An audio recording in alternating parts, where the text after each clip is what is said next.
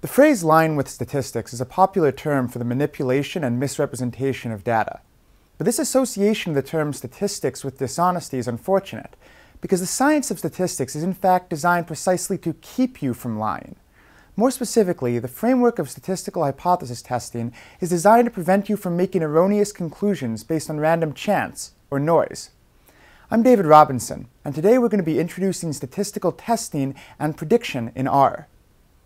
We'll assume you are familiar with some of the basics of R, including variables, matrices, data frames, and functions, and we'll be using the ggplot2 package, which was discussed in a previous lesson, to make visualizations of our data. Finally, some very basic familiarity with statistics, including the understanding of the concept of a hypothesis test, a p-value, and a confidence interval, will be useful for appreciating the tests we explore. Something we won't be going over is the mathematical formulas or justifications behind any of these statistical tests. These can easily be found in a statistics class or textbook if you're interested in learning more about them, or even doing them by hand. Instead, we'll focus on how these tests can be implemented in R.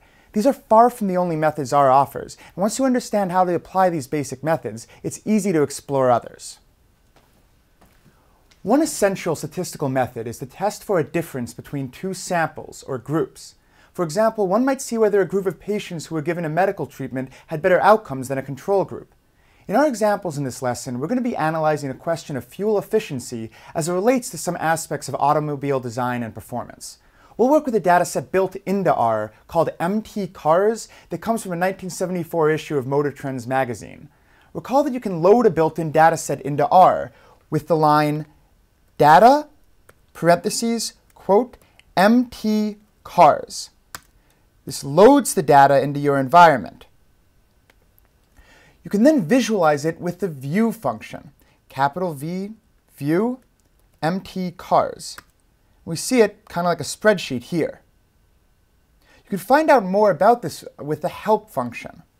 That's help MT Cars, displays information about the data set here. Notice that each line of MT Cars represents one model of car, which we can see in the row names.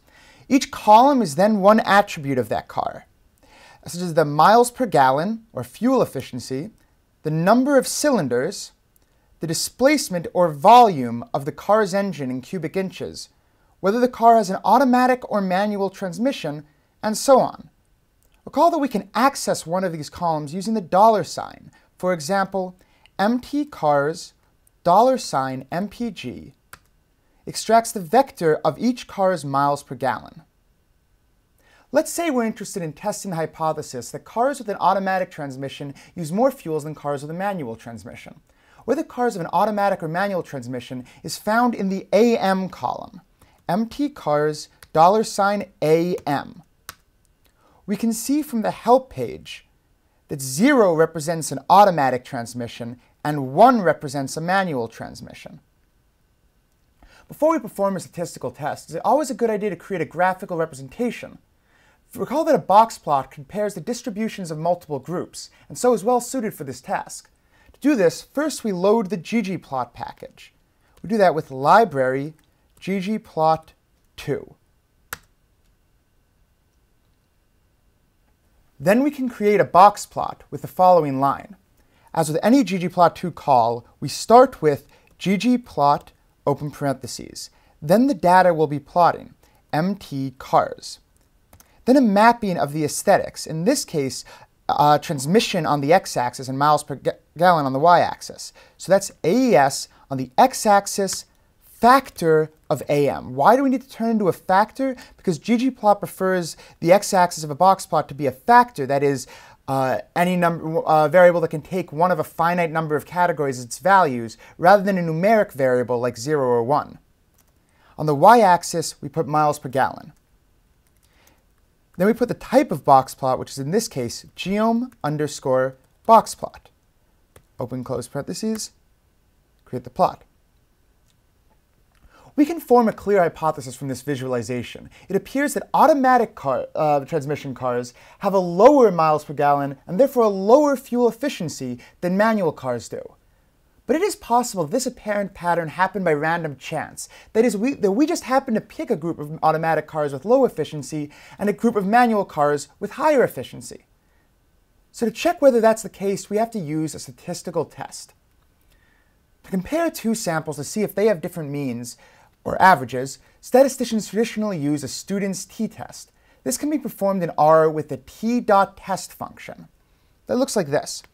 t.test, open parentheses, then we put the formula that we're going to be testing. So in this case, that is miles per gallon, that's a response variable, then a tilde. In R, a tilde represents explained by. So this is miles per gallon explained by automatic transmission. Secondly, we give it the data that we're going to be plotting, and that's going to be MT cars. So this is saying, does the miles per gallon depend on whether it's an automatic or manual transmission in the MT cars data set? We get a lot of information from the t-test. Most notably, we get a p-value. That's here. This shows the probability that the apparent difference between the two groups could occur by chance. This is a low p-value, so we can be fairly confident there's an actual difference between the groups. We can also see a 95% confidence interval. This interval describes how much lower the miles per gallon is in manual cars than it is in automatic. We can be confident the true difference is somewhere between 3.2 and 11.2. These other values, for instance the t-test statistic and the number of degrees of freedom used in the test, have relevance in the actual mathematical formulation of the test. If you have experience in statistics, these values are worth investigating further.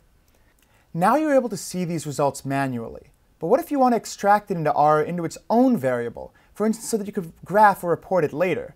Well, first save the entire t-test into a variable. Recall that in R, you can do this by putting at the start of the line tt equals. This assigns the result of the t-test to the variable tt.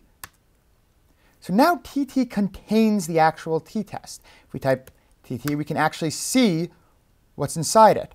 We can also extract single values out using the dollar sign. For example, tt $p.value to extract the p-value. Similarly, we can extract the confidence interval by doing tt $conf.int. You can use tab to autocomplete it. Notice that the confidence interval contains the lower bound and the upper bound as a vector, but also the actual confidence level, in this case a 95% confidence interval. You can extract just the lower bound or the upper bound by doing bracket 1 or bracket 2, just like any vector in R. Notice that if you do tt $ and then tab, you can find out a list of all the values you can extract from the t-test object.